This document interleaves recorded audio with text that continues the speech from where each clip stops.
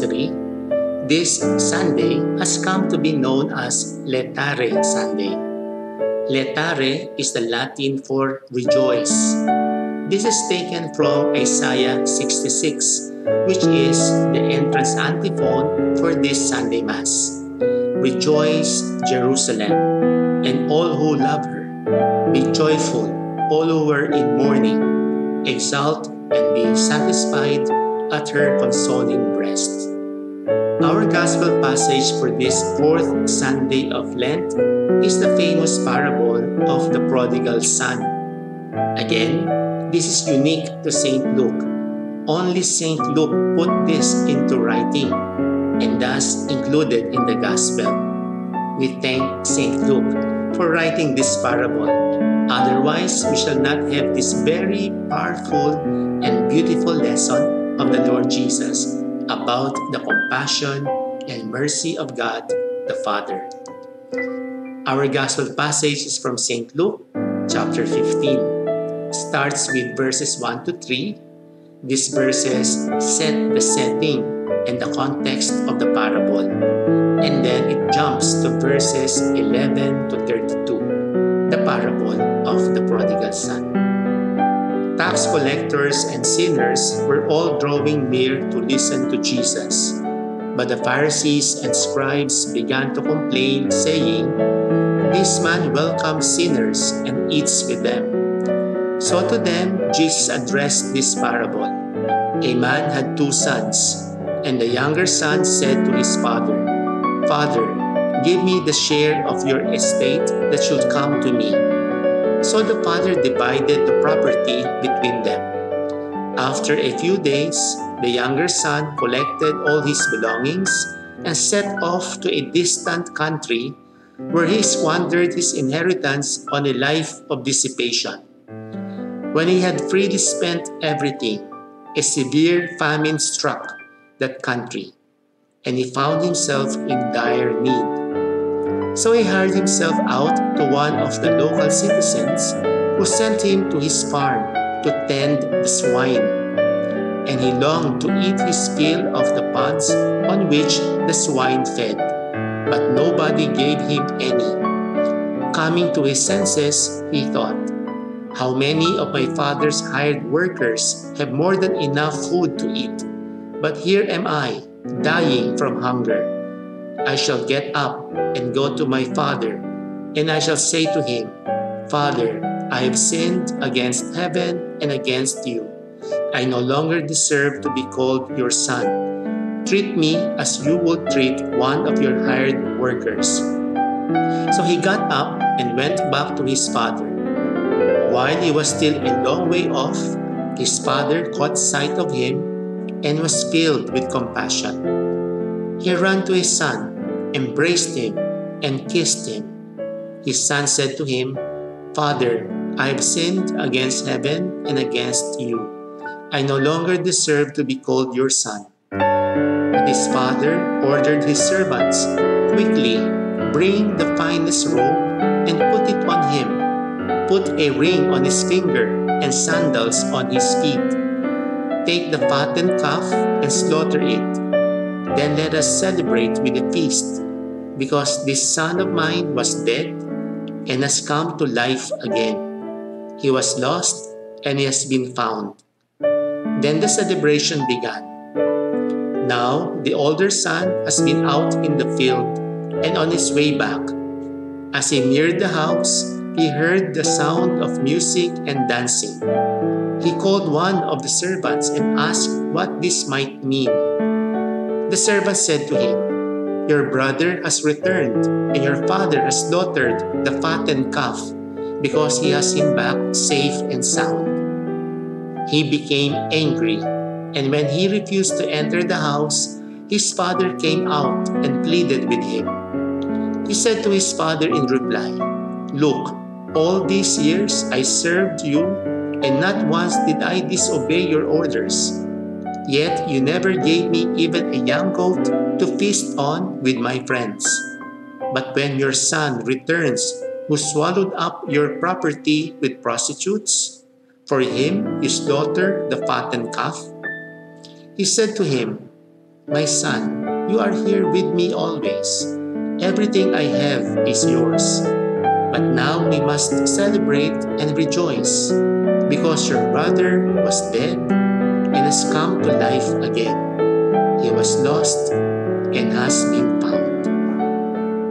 The parable is well known under the title Parable of the Prodigal Son. Here, the stress is in the sin of the younger son, who after collecting his inheritance went to a far country where he squandered his inheritance on a life of dissipation, which can be translated as luxurious living or prodigal living, literally throwing away his inheritance.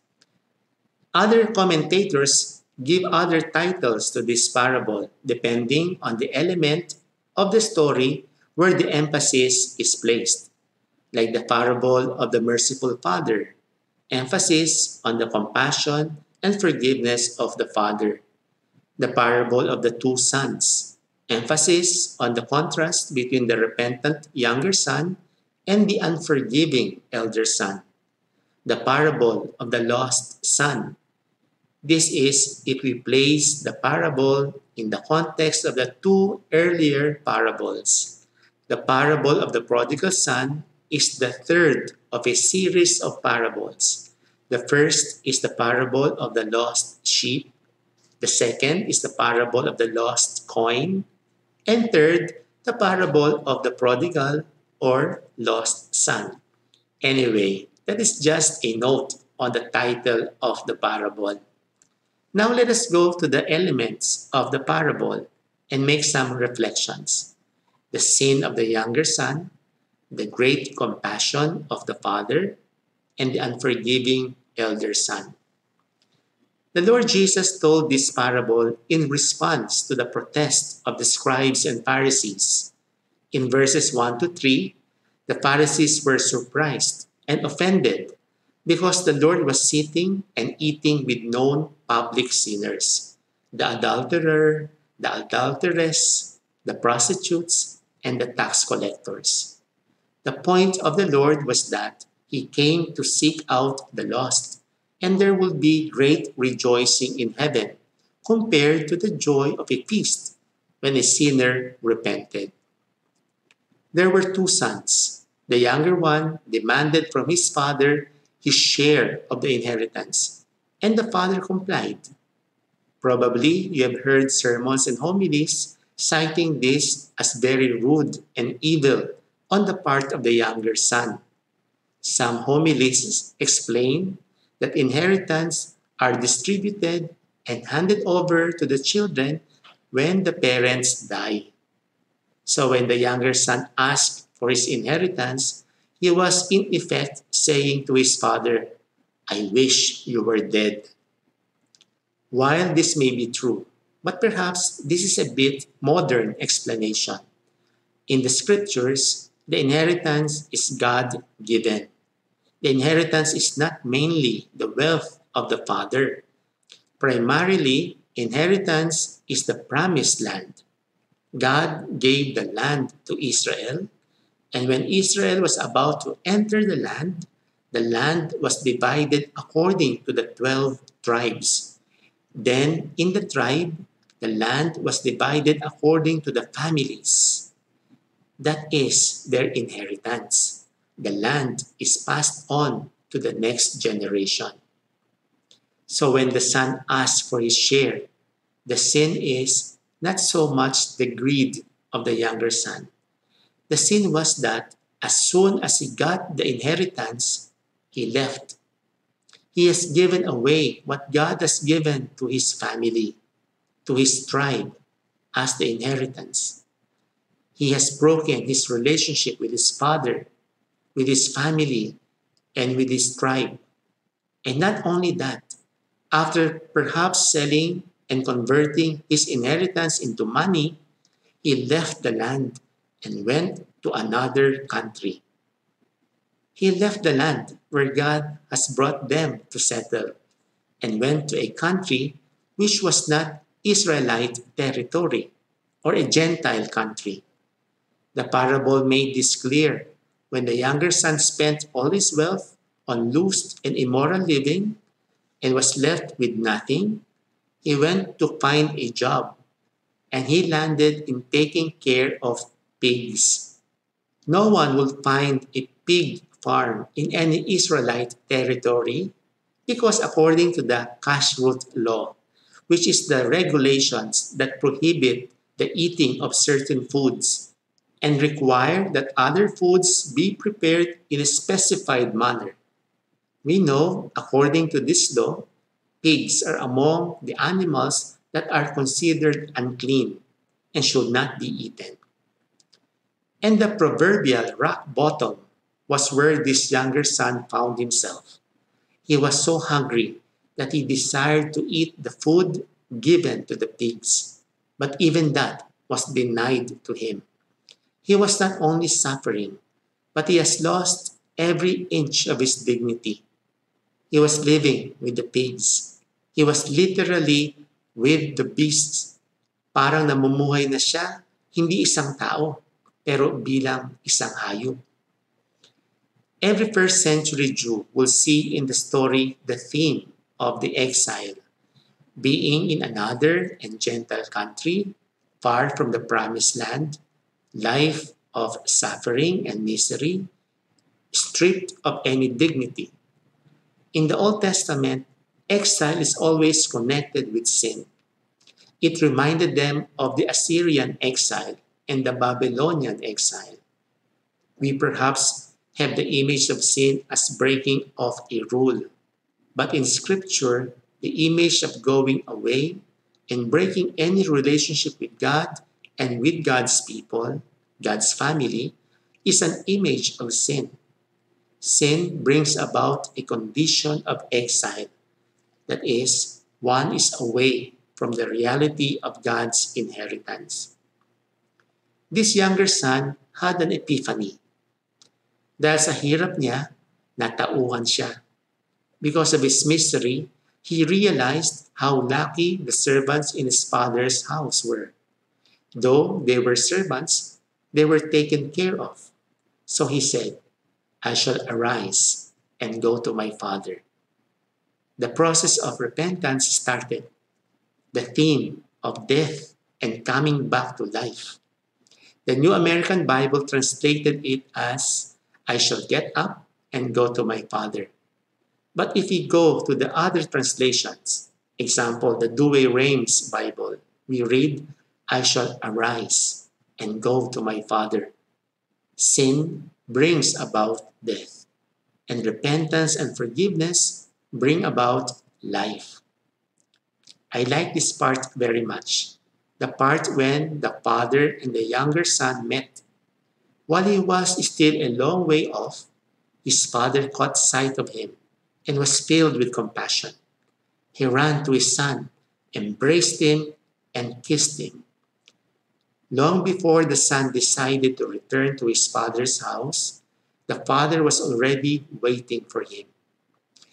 The father in his heart has already forgiven the son and was longing for him to return. The father ran. He threw himself on the neck of his son, embraced him, and kissed him. This image is very emotional and very powerful. And the son prepared this act of contrition, a short prayer, admitting his sin against heaven, which means his sin against God and against his father. And he asked to be treated as a servant because he was unworthy. But we notice the father did not respond to this act of contrition of his son, but instead said to the servants, get the finest robe, place a ring in his finger, shoes on his feet, and kill the fattened calf. The father declared, let us celebrate with a feast, because this son of mine was dead and has come to life again, which is the theme of sin as death and forgiveness as coming back to life. He was lost and has been found, which is the theme of exile and coming back to the land. The father's response to the coming home of his son was one of mercy, joy, and favor. He gave him the finest robe, ring on his finger, shoes on his feet, and a feast. The finest robe is an echo of the story of Joseph, the favorite son of Jacob. Jacob gave Joseph the coat of many colors, a long ornamented dress. The son who went away and returned received so much love that he seemed to appear was the favorite son. The heart of the Father is so big that his love is much beyond our sin. The Lord could have ended the parable here. The lost son has been found already. But since the parable was a response to the reaction of the scribes and Pharisees, that the Lord was sitting and eating with sinners, the Lord continued the parable with the reaction of the elder son to the coming home of his brother. Unlike the father, the reaction of the elder brother was anger. He became angry with his father. He even did not like to enter the house of his father anymore. See here the parallel. In the beginning, it was the younger son who went away from his father's house. Now, the elder son did not want to enter into his father's house. He broke relationship with his father. But look at what the father did. He went out of the house to plead with his elder son to join them in the celebration. We are given a window into the heart of the elder son, which is very revealing. He said to his father, "Look, all these years I serve you, and not once did I disobey your orders." He saw himself only as a servant. While this is good, we are all servants of God the Father. But if we only consider ourselves as servants, there is something wrong, because we are also sons and daughters of God. That is why we call him Father. The elder son continued, "Yet you never gave me even a young goat to feast on with my friends." He wanted to celebrate with his friends and not with his father. "But when your son returns, who swallowed up your property with prostitutes, for him you slaughtered the fattened calf." The elder son distanced himself not only from his father, but also from his brother. He could not call the younger son as his brother. Again, see the response of the father. "My son, you are here with me always. Everything I have is yours. But now we must celebrate and rejoice, because your brother was dead, has come to life again. He was lost and has been found." Why did Jesus end the parable in this way? We go to the context of this parable. The scribes and the Pharisees were questioning why Jesus was welcoming sinners. Jesus was showing them the kind of God God the Father is. God is a merciful, compassionate, and forgiving God. He rejoices when one repentant sinner goes back to him. If we read the two other parables before the parable of the prodigal son, they conclude there is peace in heaven, or there is rejoicing in heaven over one repentant sinner than over the other righteous who do not need repentance. Naisip ko lang, if you want the angels, the saints, our Blessed Mother, the Holy Trinity to have a feast in heaven, na mag-celebrate sila ng piyesta sa langit, let us repent. When we see others going back to God in repentance, let us join in the happiness and joy happening in heaven. There is a feast going on in heaven over one